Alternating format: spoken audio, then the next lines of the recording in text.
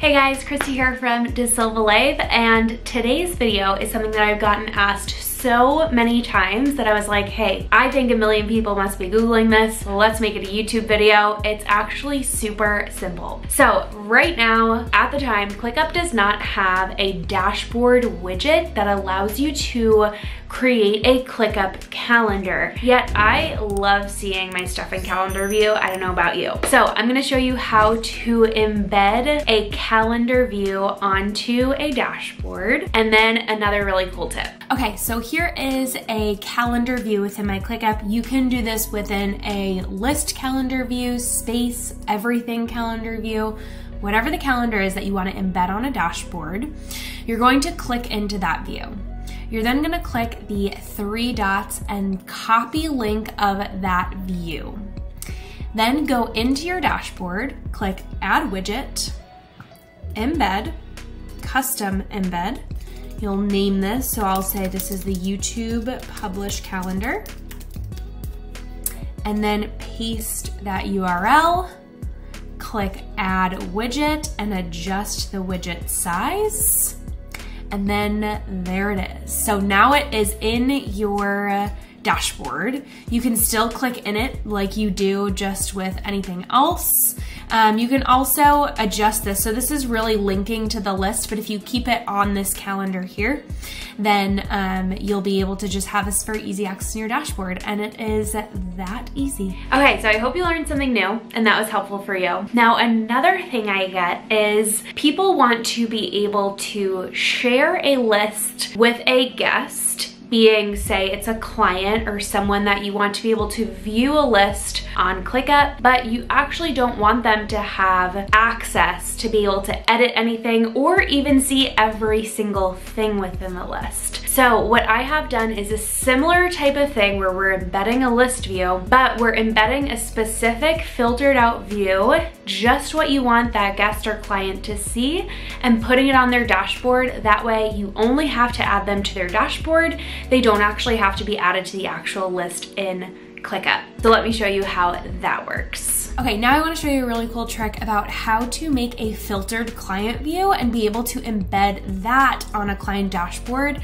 without having to give them access where they can actually click into these different tasks.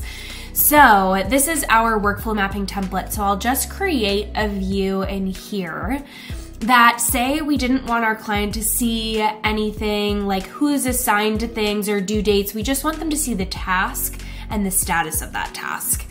You can decide what you want your client to see. Maybe you want them to see the whole entire list, but you just don't want them to be able to click into it.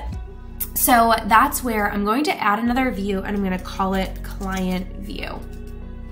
You can choose to keep it as a drop-down, or you can pin it so it's separate. And now I'm going to go ahead and group this by the custom field so it looks the same as the other one. You could have also just duplicated this list and then made this a different view.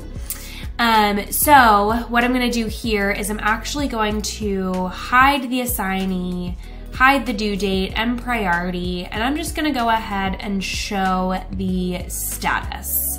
So again, you can format this client view however you want. I just did this one as an example.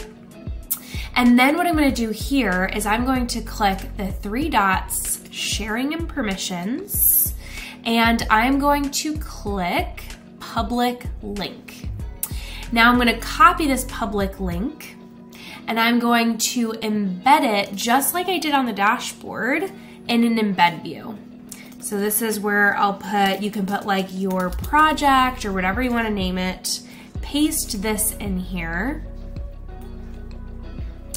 And now you'll see, because we grabbed this public link, it's just showing from this view. It's not showing all the other views at the top. So just a note, if you want this also to show up like this with the dashboard where it's just showing that calendar, you can do the same thing where you make a public link and embed it with the public link so it just shows the calendar, it doesn't show the other views at the top. Now your client will be able to see this, but they will not be able to click in. So what I wanted to show you here as well is you can click in here because you have access, but if you open up an incognito window, so let me do that, then you can see I'm gonna paste in, and now this is if I'm the client, and I can't click on anything in here because it's view only permission. So whether you want to embed this on a dashboard so you don't have to add them to the list, or you just wanna share one single view with them, editing this out and creating that list with deciding what you want in it and then creating a public view only link is the perfect way to do it. Okay, so those were just 2 super quick and simple tips, but really helpful for just kind of having a little bit of an advanced workaround within ClickUp Dashboards to see what you want to see and do what you want to do. Goals.